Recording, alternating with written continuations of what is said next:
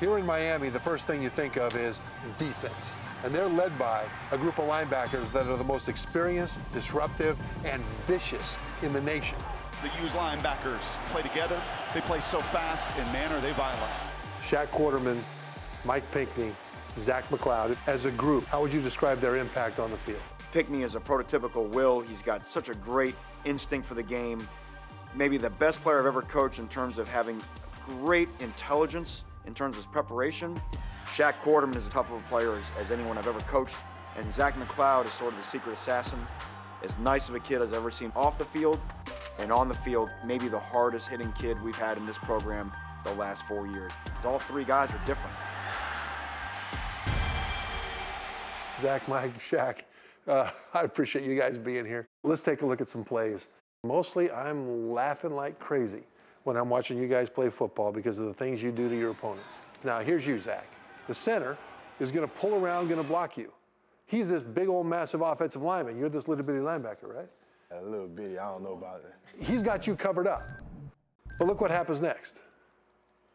How do you get from this position to this position? You see the arm over right there, huh? That's technique, baby. I was trying to get my hand anywhere on his chest after I brought it over and keep my outside arm free. That's the main thing there, is keep my outside arm free.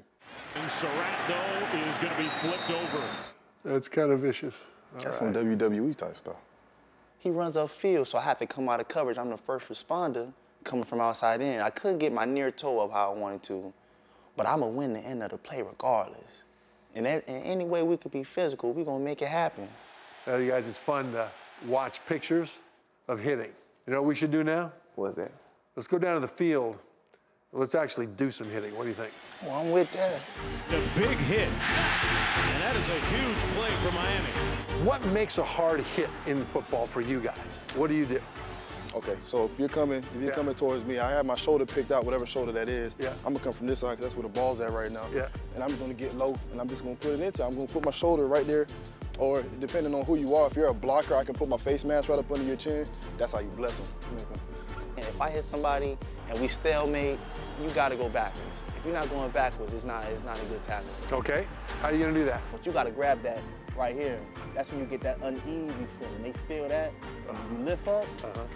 I feel you get nervous right now. That's what happens. You get nervous. I'm extremely nervous.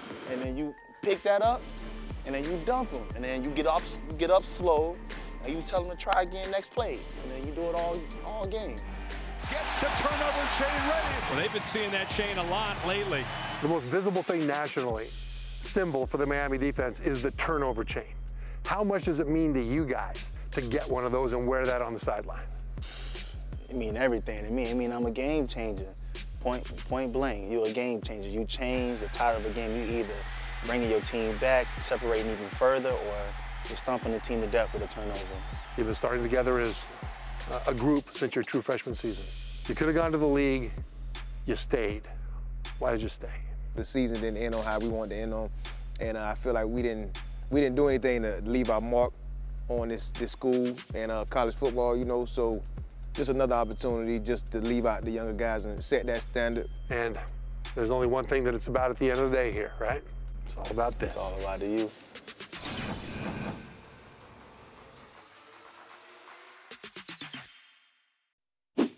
Thanks for watching ESPN on YouTube. For more sports highlights and analysis, be sure to download the ESPN app. And for live streaming sports and premium content, subscribe to ESPN+.